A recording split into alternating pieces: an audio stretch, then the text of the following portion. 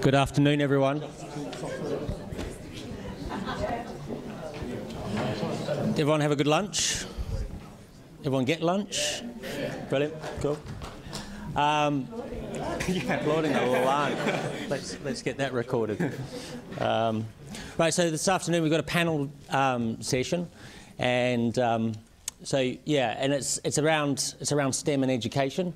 It's definitely a topic that's dear to my heart, in that even though I work in a business school and I'm trained as a designer, when you get the technology part front and centre of that, a lot of magic can happen. So we have that with our students. With our hackathons and different areas where we engage with technology, we definitely see a lot more value creation, and obviously that's the reason a business school, I suppose, is here, is to understand value and value creation.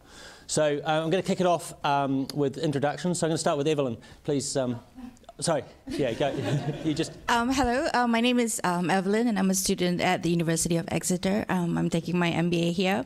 My background is in graphic design. I started out as a graphic designer, and then started working in advertising and branding, and here I am. I've been in Exeter for 1 year. And this is Tamsin.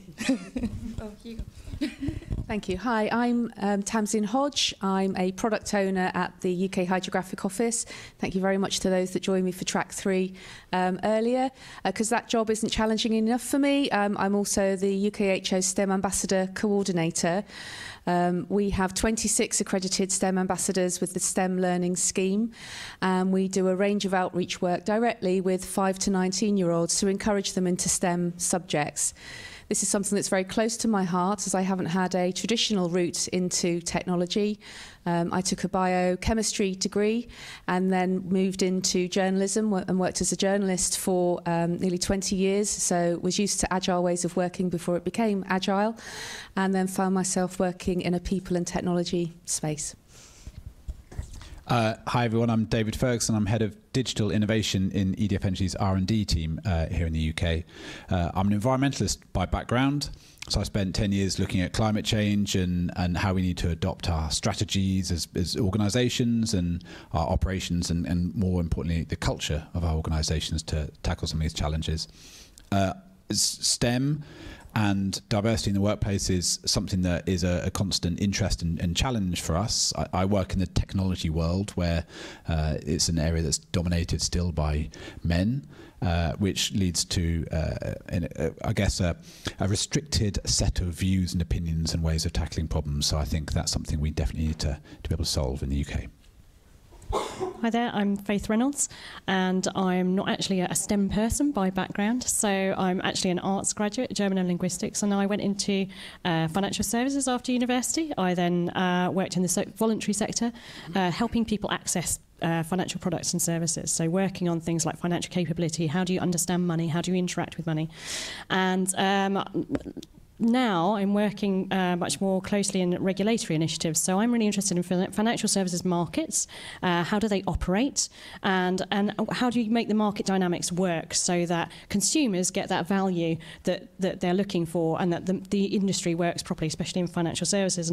And one of the kind of interesting parts of that is that we base a lot of our UK strategy actually on competition theory, and competition theory is, in my opinion, a little bit broken. We haven't quite got it right, so that's perhaps something we can come back to, but underpinning competition theory is the idea of innovation and technology. So I work a lot around technology initiatives in financial services that are due to deliver consumers better value, and I approach these initiatives very much with a strong consumer lens. And so my colleague here was talking about being a zero hero earlier. She was talking about Xero and how they're going to be using APIs to get bank feeds for payments data, your bank account data for an SME going straight into the accountancy package.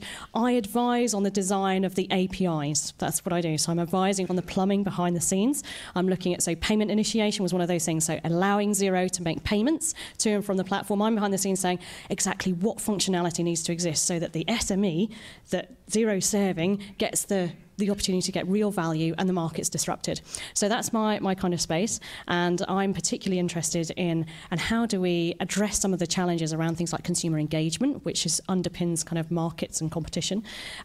How does technology work in that space to improve engagement? And also, how do we make sure that people don't just engage and get a really good customer experience that works well for the firm, but also they get a good outcome? So if you look at Wonga's a brilliant experience, payday lender. As a customer interface, worked really well, kind of an EAST framework, easy, attractive, sort of timely, all of that stuff. It worked really well from the consumer point of view, but actually it landed people in debt. And the business model was based on exploitation, which then required regulation. And so the question is, how do you make sure that digital leads to a really good experience, which delivers a really good outcome as well? So that's my kind of background, and that's where I'm interested in. How do we get the right education in place to lead to much more holistic thinking about consumers and good outcomes? Oh, got one. Hi, I'm Richard Masters. I normally get called Dick Masters until somebody Googled Dick Masters on images. And I thought perhaps I shouldn't do that, okay? So I'm the head of university level programs for Exeter College for engineering.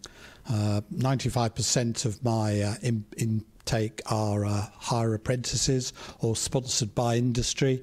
And the other 5% are results of my efforts to try and open up access to people who would not normally have the opportunity of studying at university level. I'm a huge advocate of student-enhanced learning.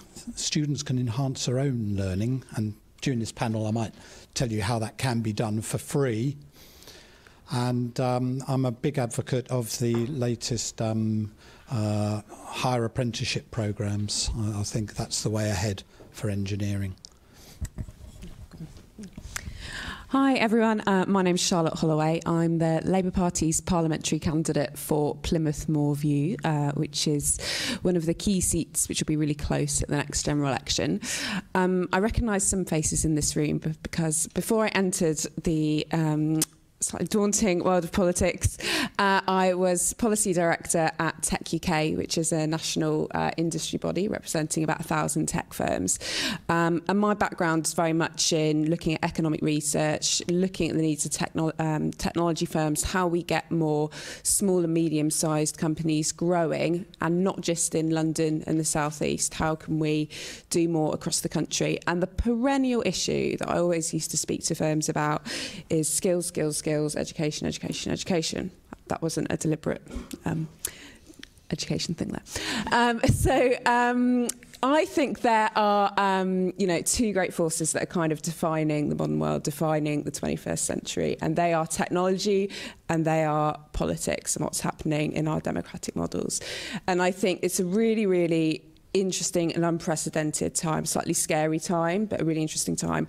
And what you guys are all doing in this room, what you work on, the companies you work for, the products that you're building, the fact that you build networks and communities together is absolutely amazing. And in a way, I want to be here and learn more from you guys and what matters to you than sort of preach about, I'll probably talk a little bit about Labour Party policy on National Education Service and how we prepare young people and people in work for the world of the future. My own home city, Plymouth, I'm deeply concerned about how we help people have lifelong skills, that jobs that are in decline, how we help upskill people for the jobs of the future, and also that they're creative roles, high value roles that aren't at risk of automation but give value and purpose as well. So I'll probably talk a bit more about that later, but it's just really great to be here. What you guys all do is amazing, and this is like the issue, I think, facing society and the economy going forward. Thanks. Thank you very much, panel. We're going to hand over to Chris, who's got a couple of slides to go through quickly to kick us off. I've got a couple of talking points. Hopefully the slides will work. Here we go. Okay, so it's like a... Oh, there we go. So we're going to do sort of like a higher or lower sort of play your cards right style thing. But for now, I just want you to have a think, what percentage of the UK tech force is BAME, so that's Black, Asian or minority ethnic background? Have a little discussion with your partner, come up with a percentage, and then we'll see what the answer is. be interesting to see what the panel say as well.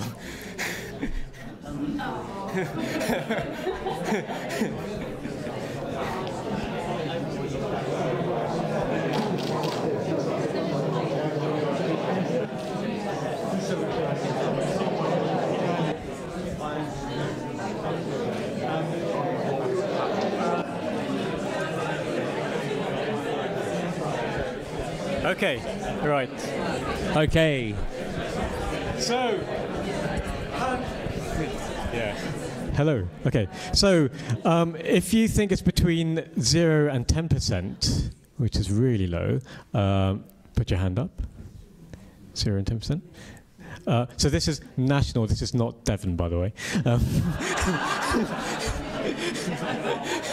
Just put that in there. And between 10 and 20%. 20 to 40%, and then 40% and higher.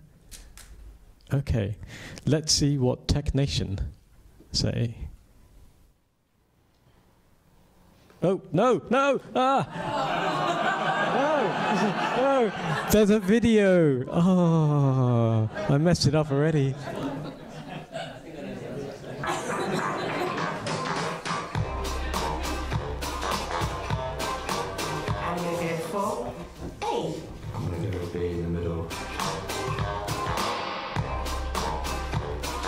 Go for an A. I'm going to go A, 15%. I think it's going to be something that the industry might be a bit embarrassed about, so I'm going to go with A. I think it's A, 15%. Yes! I mean, that's a bad number, but yeah, for points. I didn't expect that. I thought it was a little higher than that, actually, but... It's actually a bit more than I thought, to be honest with you. Hurrah! Well, not hurrah, boo. That's not good. But hurrah, got it right. Yes, I'm a minority. It doesn't seem to be a quite accessible kind of area, sector for people coming from minorities. It's not good, is it? It's embarrassing for us as an industry, and that's fine.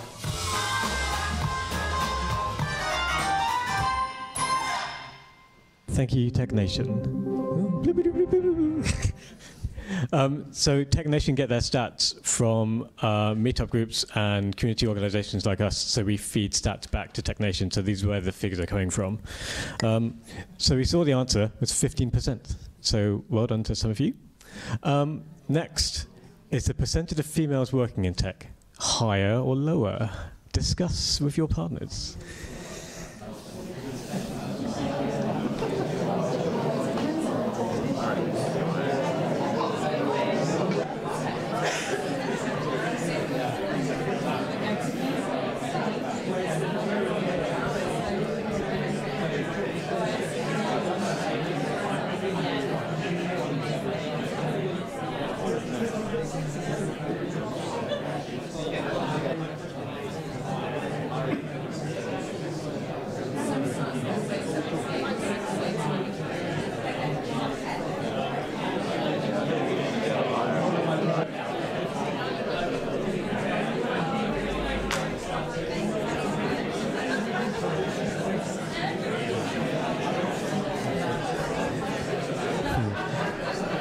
Okay, so can we get a show of hands first for those that think it is lower than 15%? Oh, interesting. And those that think it's higher, obviously it should be the other proportion.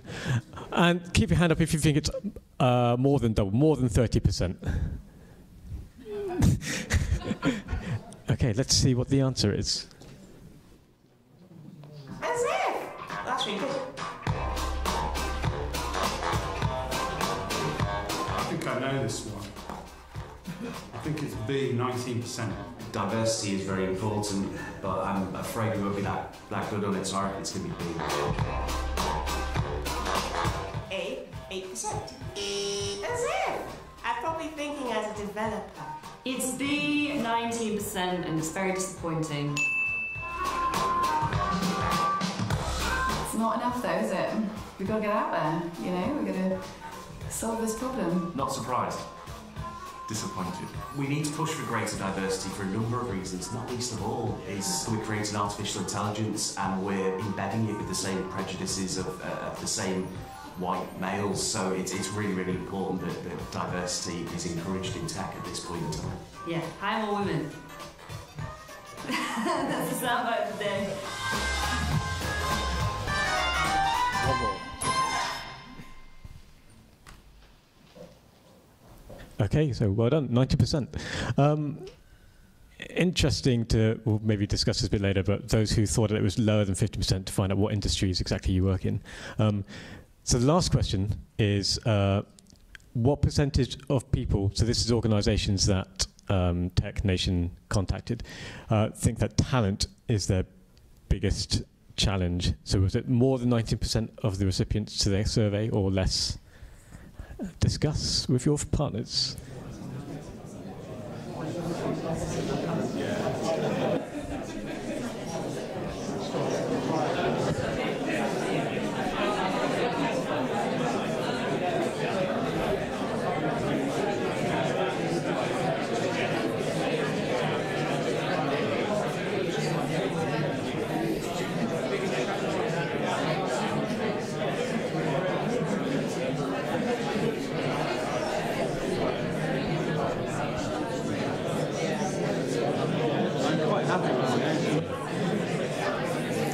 Okay, can we get hands up for those of you who think it's lower, less than 90% think that talent is a problem in their industry, in the tech industry? And higher than 90%? Well, okay, and those that think it's a lot higher, so more than 40%?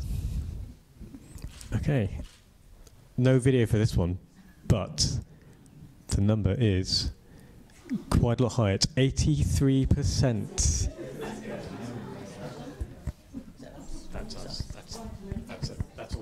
stuff we've got. Okay, so we're back to the panel to discuss. Who wants to kick us off? Who wants to start? I think the biggest problem in the whole of education for engineers and technologists is it's all too stovepiped. There's no cross-pollination between all the other disciplines. And it goes, I would go even further. I don't actually like the STEM initiative. And I say that not because I've only got one engineering degree and 2 Master of Arts degrees, but I believe that the whole point of us being engineers is to deliver the creativity and the presentations and the wonderful things that our artists, our designers can produce and hopefully put on the open market and sell. So I'm not actually in favour of STEM. It focuses too much on individual streams, individual capabilities, and not the breadth of capability, the understanding that you need in the modern world. I think I understand where you're coming from, but the reason we have to focus on STEM right now is because we have an absolutely massive skills gap. And if we don't start addressing it now, our future as a digital nation is in real jeopardy. So we have to take positive action to address the issues now so we can build up capability for the future. We've already started to see some really positive outcome from a focus between STEM learning and the WISE campaign to look at filling physics gaps. There's a real drop in students taking physics, both female and male, and we've seen really positive results with that in our A-level results this year. A similar thing is happening with maths as well. So I think we have to look at where our real pinch points are and focus on those. Eventually, we won't need to be talking about STEM. We won't need a panel to talk about diversity in the workplace because it will just be the way things are. So I think we have to realise that we have a problem and we all have a part to play in helping to address it. Okay, so I kind of agree with both of you. How's that? So I think that there is a need to diversify what we understand as STEM and what we understand as the arts. Perhaps we need to kind of think a little bit more creatively. I think primarily to achieve the outcome that you're talking about. So if we think we have a skills gap, that's a skills gap that's trying to deliver on something. And the question is, what is it trying to deliver on? And in my sector, particularly around regulation and interventions and things that actually create the right market dynamics so we have a productive society, that involves more than just, kind of producing some APIs, which is one of the Competition and Market Authority's approaches to solving the problem of actually consumers who are paying too much for their overdrafts. So we kind of need to close this gap a little bit and think a bit more holistically about actually what is the skills gap trying to fill, what's the outcome we're trying to achieve, then what sort of skills do you need? And actually I think it's probably much more holistic, and I'm interested in how do we make sure we get more STEM ambassadors in the arts sector, because actually they understand that in order for me to achieve my outcomes in the arts, I need technology. Technology is going to drive this through, data is going to drive it through, so how do I employ those skills in my sector? So actually we're not just seeing it as a silo, we're seeing it as an expansive thing that goes across the sectors. I also agree with both of you. I think there is an absolute need to focus on STEM now because we have got that critical shortage of skills. I much prefer the STEAM, so adding art in there, but really it's not necessarily art, it's more the creativity, so the way that you take those hard technical skills and you leverage them. So, and Lucy's presentation from earlier about data science and the skills that she looks for really resonated with me. So you can look at someone's CV and look at their list of programming languages and tell, can you do the job, but do I want you in my team is a completely different thing. So have you got the creativity, the inquisitiveness, have you got all those little interesting side projects that make you stand out? So it's that combination of hard technical skills and inquisitiveness and creativity that's important, but we do need to have the hard technical skills to start with, and that is a huge problem in the UK. We ran a campaign. We started a campaign a couple of years ago because we've got a massive shortage in our sector, and in particular, I think we have 93% of our nuclear engineers are male. So we're really only appealing to half of the potential workforce. And I was talking to one of my colleagues a few weeks ago, and she said she was the first female nuclear engineer in our business, and she said that when she started, she went to a nuclear power plant and they did not have a women's toilet. You know, just basic things that the whole mindset was that women do not work here. So I think there's a whole load of systematic things that we need to change, and it's going to take quite a lot of effort.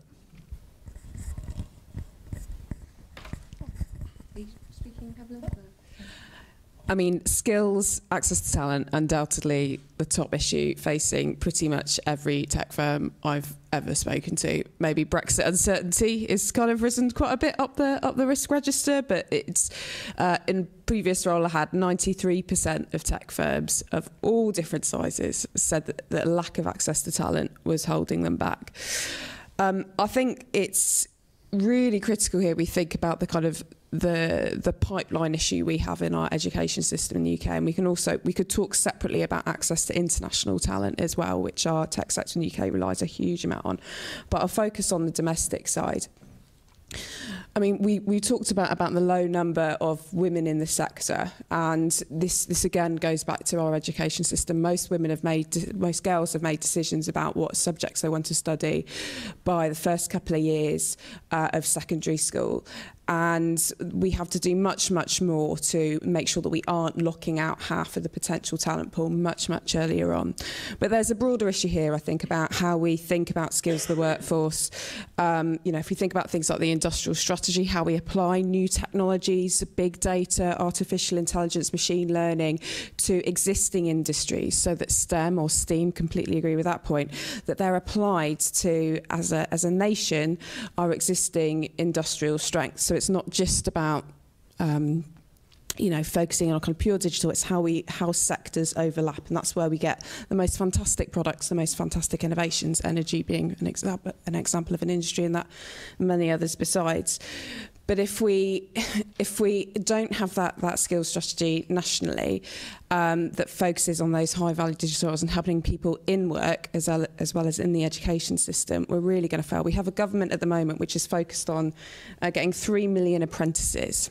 But these are apprenticeships that are the way the system structures is low quality, difficult to access, difficult flexibility for employers. So again, we've got a national initiative which is locking out lots of people from those roles of the future. So we don't want to set up our young people to then not be prepared for jobs of the future. I could say a whole lot on this, and I could say a whole lot on women in tech as well. But this is one of the burning issues. If our economy is to adapt for the 21st century, we have to have our people on board and upskilled to do it.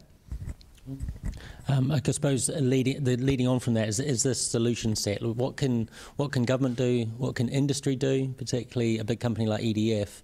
what you said you've got an initiative, but what else? What other tools do we have at our disposal to increase this, and also to have that, I think also to bring that conversation around creativity to bear, because that is actually something that's resonated today, and it definitely is resonating across business. But if you look at the curriculum in across education, that's really struggling to come across. So what can we do to improve our odds? I've introduced a strategy to all of my own students. I encourage them to create their own LinkedIn site, and it's purely for their own personally led enhancement of their learning. In your LinkedIn site, you might be able to connect to wonderful people who are willing to act as your mentor. Or if they're not acting as your mentor, then they might know somebody else who acts as a mentor. And the lovely thing is that nobody really knows which way their careers are headed. And if you've got a LinkedIn site, you can start branching out to people. Can you help me in this? I know nothing about this at all. Can you help me? Oh, I can't help you, but I know a man who can, or a woman who can, has got a contact, and they'll help you with that. And so I think it's absolutely vital. We can use modern technology as the answer to your question, Adam. Modern technology, LinkedIn, absolutely free, and students, we should encourage all students to build their LinkedIn site, separate from any other personal media or anything.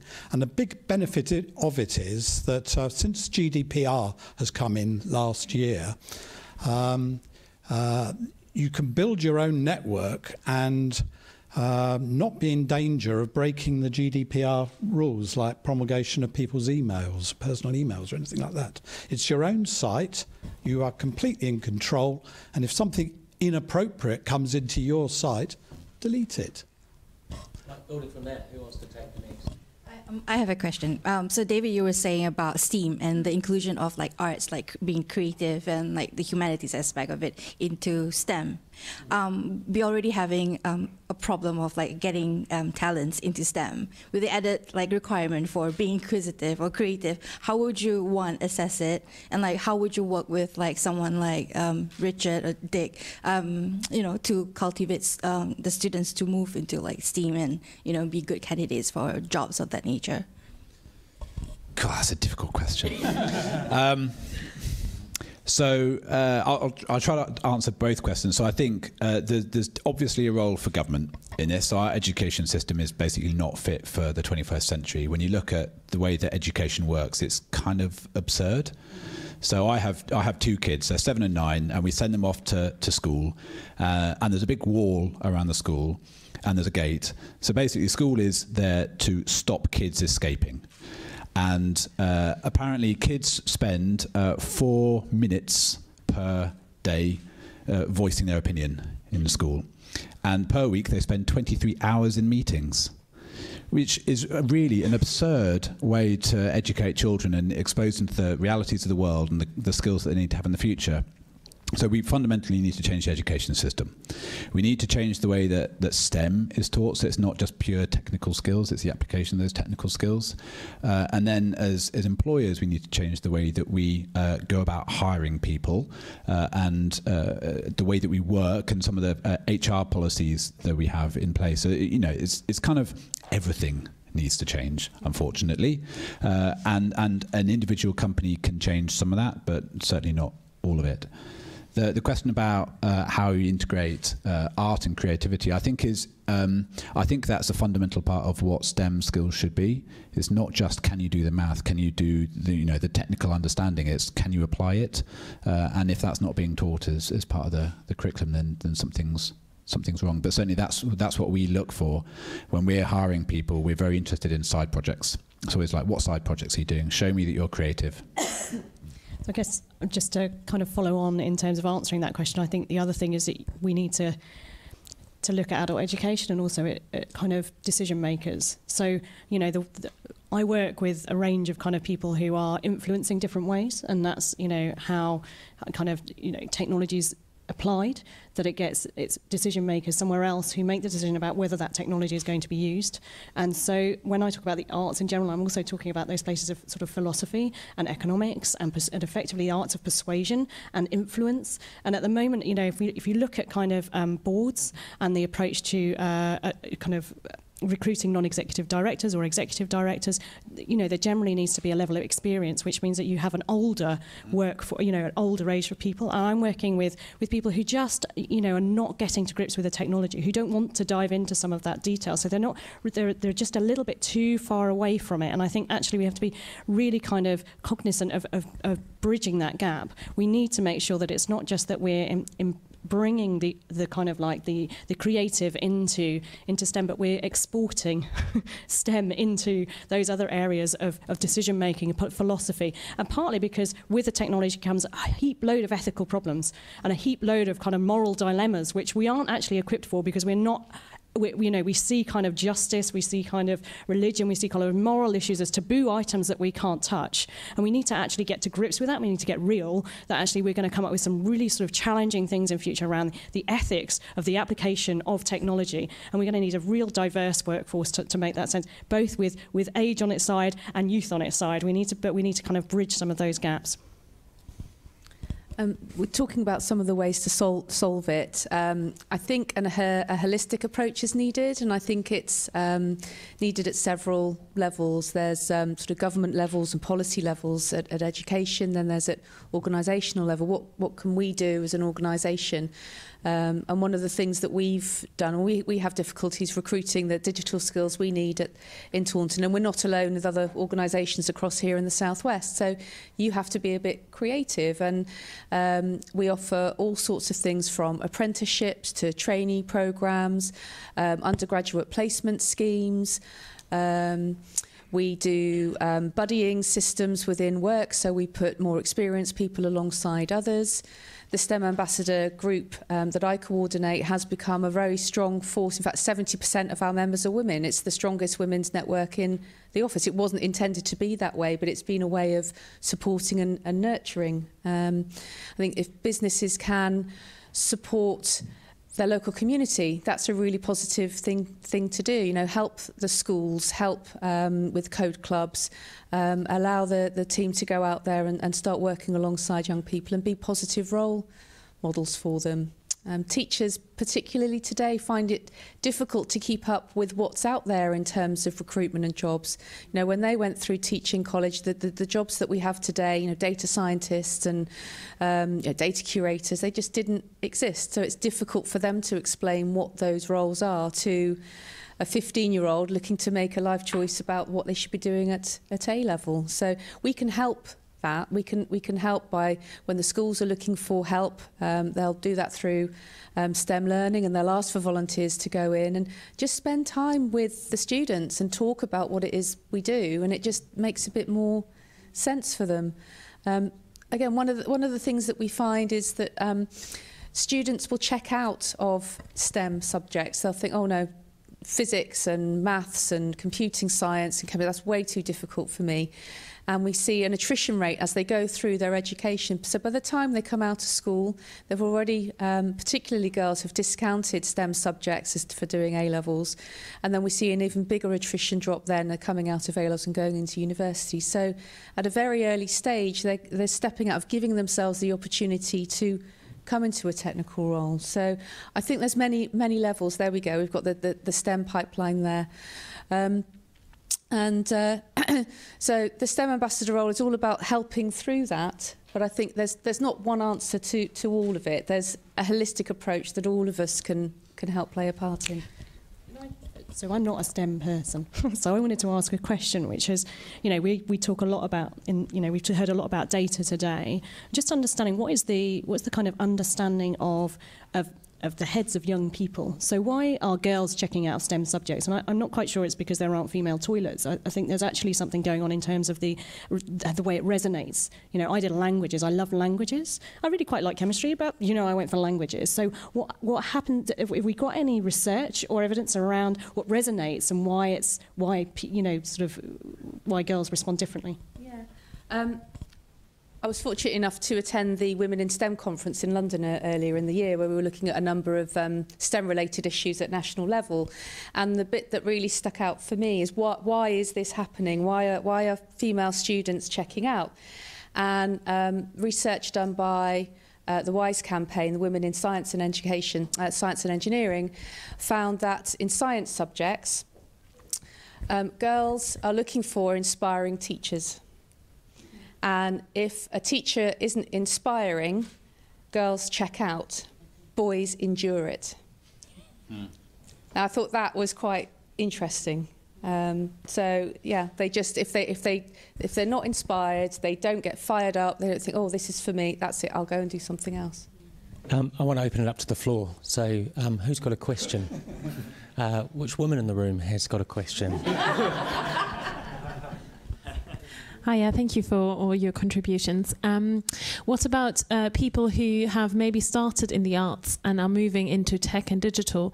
And what about people maybe in their late 20s who've done that and who are then sitting in front of job HR people who go, so you've got a very diverse background. Can you please explain that? And I sit there going, well, let me start. How can we tackle that? Because yes, I agree, schools, yes, university, yes, but there is a growing number of 20s and 30s who are stuck where they're at because the education system hasn't delivered what it should. So what can we do about those? Yeah, I think it's a great question. I think it doesn't just apply to people in their 20s and 30s and doesn't just apply to university educators. The constituency I want to represent, Plymouth Moorview, only 16% of people go to university, and it's a much older population of jobs which are at high risk of automation. So we really have to be answering these questions about how we help people move into and support them through moving into different types of roles. And I think that's a big question for businesses about how they want to recruit, how they want to work with the education system, to reach out to people that are looking for their next thing, how they work with some of the, whether it's sort of job centre things that are out there and so forth. Labour has a plan, I'm going to do this now, with the national education system, which looks at these issues from cradle to grave. Might not have escaped you notice, I'm getting kicked from the inside by someone on this chair, so I'm wobbling around. But I'm having a little go, and to the point earlier, you already see massively gendered clothing, baby stuff all the time. But the jobs that exist now, when she's 18 or 16, we've got no idea what those are going to look like. So these are big, big issues. I think there are things around the computing curriculum in schools that I was going to talk a bit about, which has failed to get the uptake that we need, which shouldn't just be about people that want to go into computing roles. It should be about people that want to go to any type of role are getting some of these skills that isn't just about hard coding, but is about how you do debugging, problem solving, those types of things as well. So these are the big issues, but we need a way of doing lifelong learning that helps anyone get on into those roles of the future. I don't have an answer, but I think it's absolutely the right question. And as you were just saying, this is going to become more of a problem in the future. So with automation, there are going to be jobs that will disappear, or elements of jobs that will disappear, and many of us will probably be working in completely different areas in 20, 30 years' time. Combined with the fact that it's likely we'll be living for much longer, and we can't work for 30, 40 years and then be retired for 50, 60 years. We're much likely to have very long careers. So it's probable that we will have multiple careers. So being able to continually learn and retrain is going to be a crucial thing for us all to be able to do, and I think that needs to be embedded at quite an early stage as well. So that continual learning is crucial. I actually do have a strategy which I've applied for the last 6 years. Every year I have about a dozen people, perhaps they're 34, fitting into your category, perhaps all of industrial experience, life experiences, believe that they haven't got they're not on the right path, they want to move into a more technical area, but they don't have the 2 A levels or equivalent to study at a university level learning. And so what I do now is I've created a HNC level, which is first year degree study, syllabus course on Khan Academy. and I send them this whole load of links, and it links to lessons on the Khan Academy, which is completely free. And if they register with the Khan Academy, register me as their mentor, I can see their performance on the lessons on the Khan Academy in mathematics. And it's about 90 hours work for the average person without an A-level to complete. But actually, I'm not really interested in whether they actually complete all of the lessons. Don't tell anybody. I'm not interested. I'm interested in their motivation and whether they can actually sit at home and study 4 or 5 hours, you know, perhaps the whole of a Sunday to do enough work to be able to be successful with university level learning. And I've had about 16 people come through purely on the Khan Academy. And 2 of those were students of the year. So that, and if anybody wants that opportunity, come and see me and I'll put you on the Khan Academy. I think there's also something about the way in which recruitment happens in firms, and actually that's a real challenge because it can be a very opaque process. And although, you know, we've made stride as a country to try and open up recruitment and make it transparent and give people equal opportunities, there is a question about actually how we see technology applied. So aware of a company that's sort of, you know, when it's vetting, when it gets a CV, it's also gathering vast amounts of data from different sites like Facebook, etc., and saying, okay, well, they've used profane language on Facebook. That sends a signal to us, which means this. So there is a whole kind of question around profiling, positioning, sort of personal profiling, and how we display ourselves outwards, which is kind of well known. But also then how is that interpreted and used, and how transparent is that, so that the end user, kind of the person who's being recruited or is rejected, understands what was it in my online profile that I can't see that you decided against me for. So, and that's a sort of another space where you kind of say, well, what's happening in the backgrounds? How do we make that process more transparent? And also, how do we correct things and so that our data's clean and neat and tidy and comes across as best as possible? Another question from the floor, please. So there's been a lot of talk about the education system and a kind of a pipeline, and this links to the last answer you gave actually about a pipeline from education into employment. Feels to me like we might get more value from detoxifying, from a diversity point of view, from detoxifying existing workplaces. I know there are high dropout rates for women and minority ethnic people in those environments, and I've witnessed over sort of 25 to 30 year career in those environments, you know, quite a lot of casual kind of everyday sexism. I've witnessed a lot of situations where women come in and they do marketing work or they do the admin roles, and even if they get to developer, they're doing front end stuff rather than kind of core like middleware or anything like that. It feels like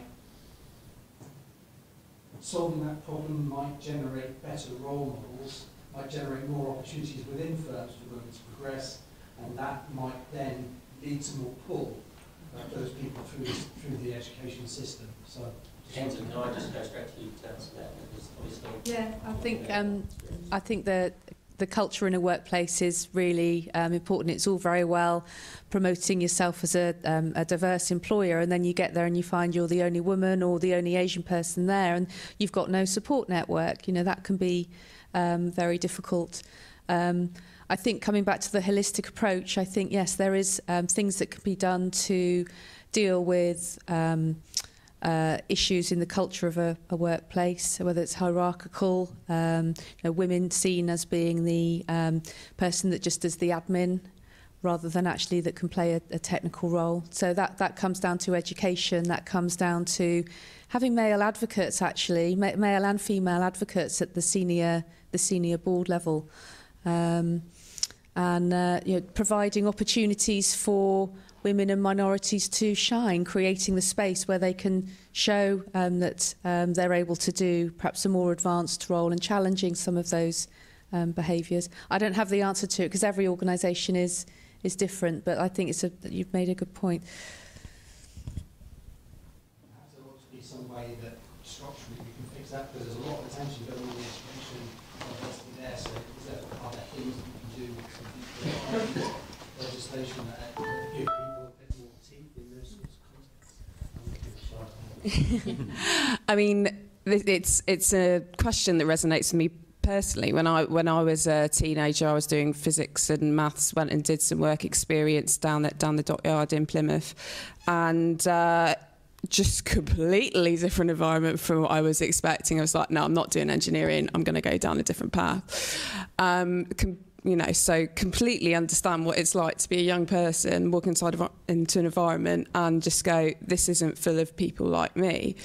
And then to sort of work in the tech industry a few years later and find that, you know, a decade or more later, that's still the case for a lot of young people is you know, really alarming. I think there are a number of things we can do. We could look at the number of women on boards, which has been a big theme recently. We can look at, and it's not just about women in tech, but that is obviously a big issue. And you know, being a politician, you know, the stats aren't much better for women in politics either.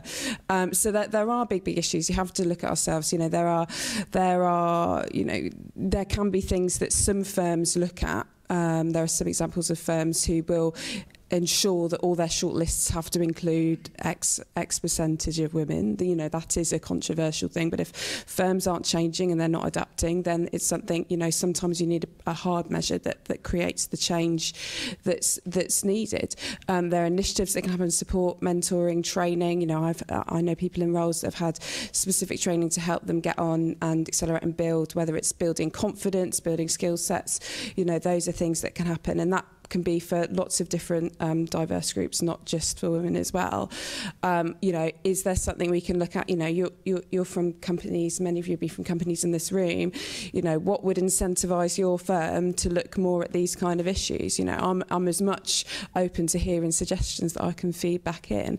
But it is an issue, and it is an issue that needs to be addressed because, you know, back to the earlier point that was made in the video, we are creating these technologies that are fundamentally reshaping in the world, and if they're not being created in you know, sort of our image, which sounds a bit bonkers, but you know, if they're not indicative, if these products and services that people are using day in day out don't reflect those that they're serving, then that's a big issue.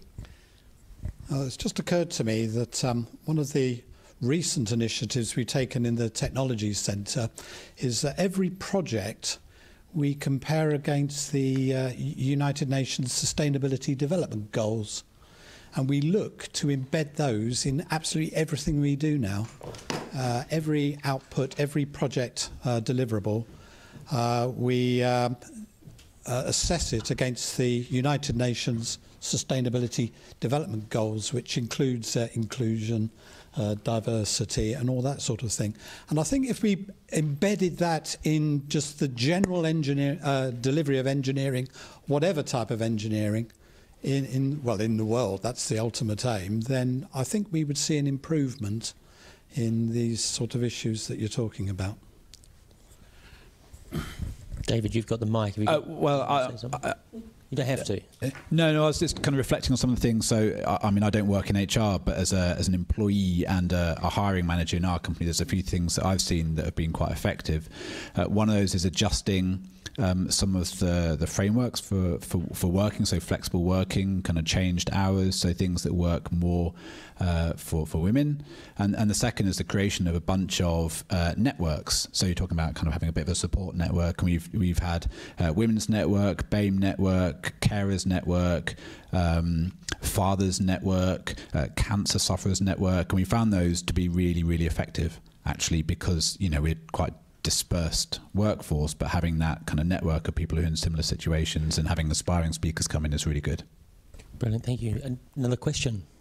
And over there. Right, so I'm going to stay on the issue here. So let me tell you, I'm a newly appointed professor of data science and network science here at TechExeter, and I'm also the head of the department of computer science.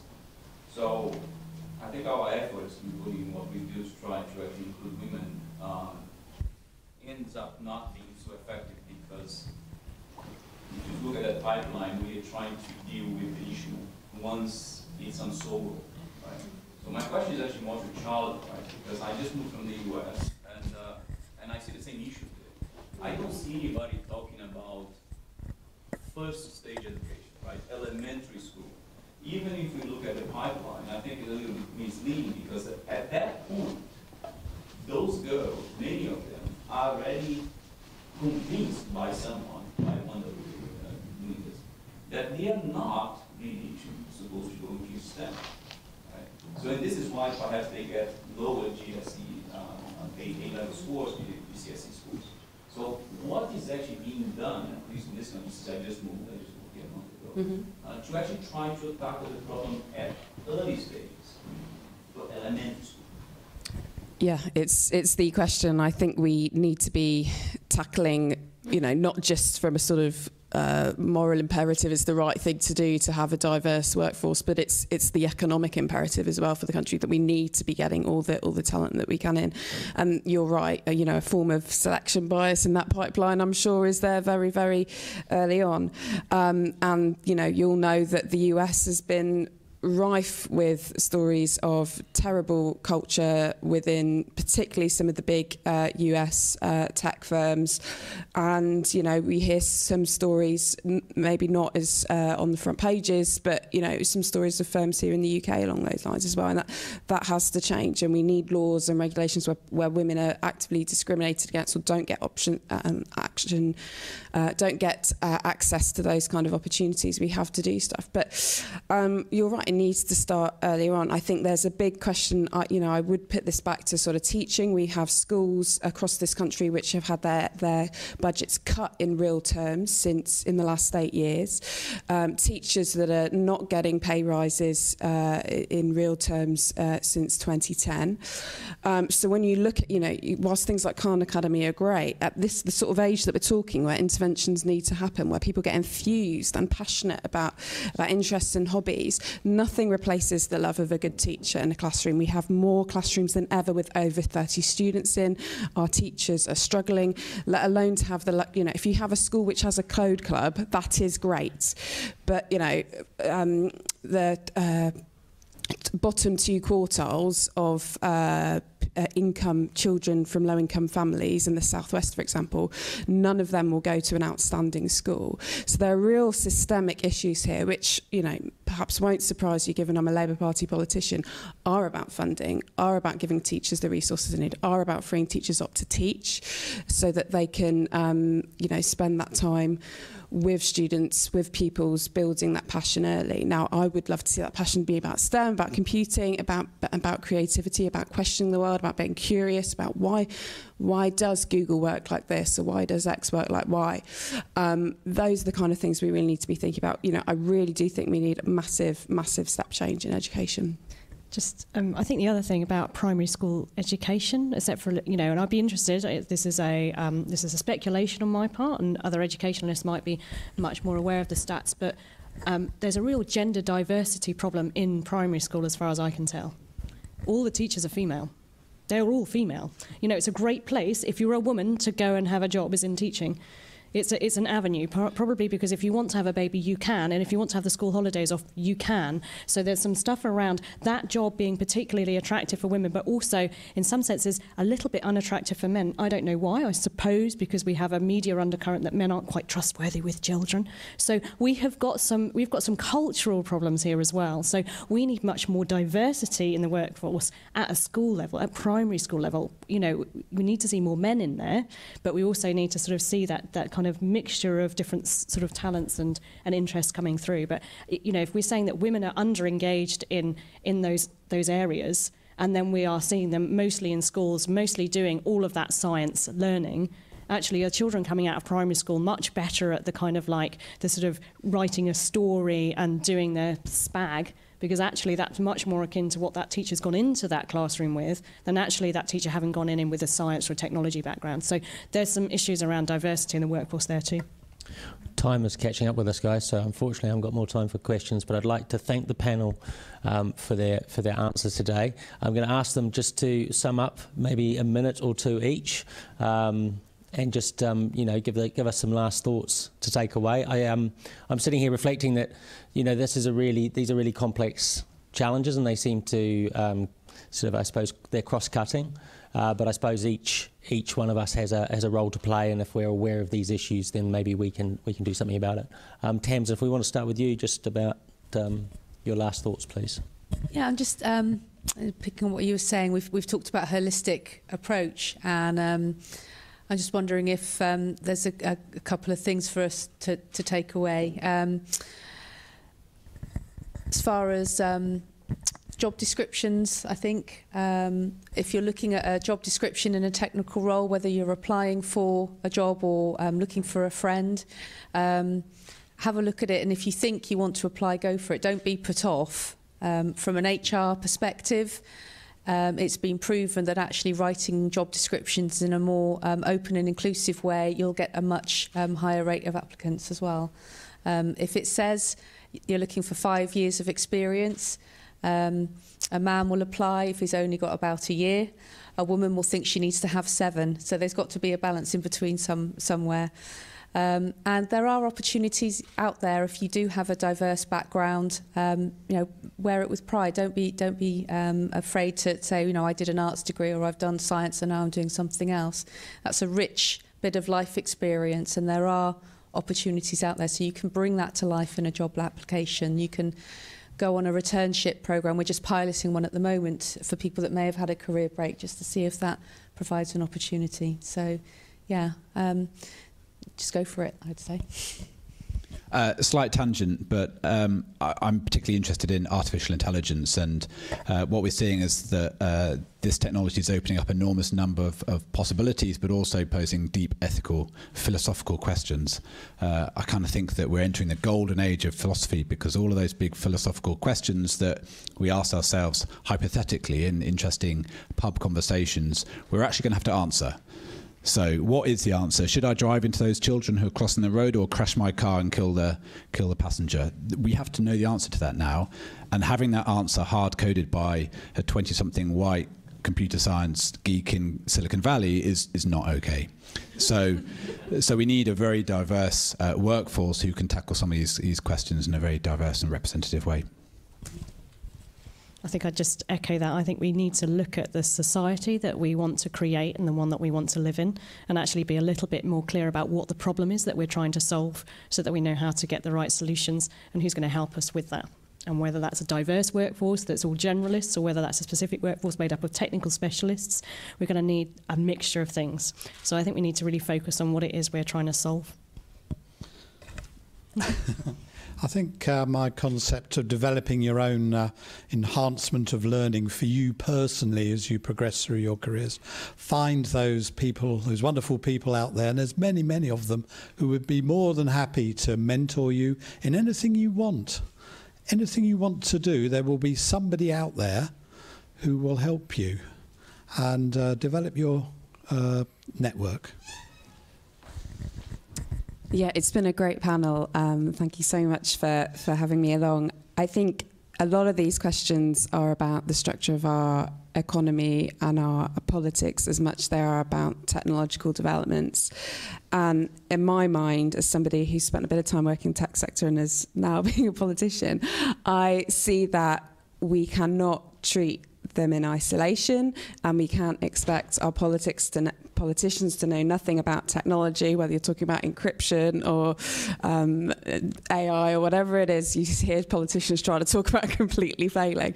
And similarly, I want more and more of our tech communities, and I say this to the guys in Digital Plymouth, to really start coming up with ideas and thinking of solutions. You guys in this room and what you do, you create amazing solutions, ideas, products, you know, your networks, your sharing of ideas, they create solutions to the things you're doing day in, day out. We need that kind of thinking in policy making. We need that kind of thinking in how we solve these challenges around the education system and learning. So I think we need to bring our politicians and our policymakers and our technologists closer together in how we solve some of these big issues. But, you know, because, you know, these things can't happen in separation. Also, you know, my final note is, you know, the Tories have made massive cuts to education. The industrial strategy doesn't work for the kind of technology and all of that sort of thing. But happy to talk more about that afterwards. But, you know, get involved. Don't let the stuff just happen to you and your companies and the projects that you're working on. Get involved, have a say, and come up with solutions, because that's how we create a better world. Cheers. Join me in thanking our panel. Thank you very much.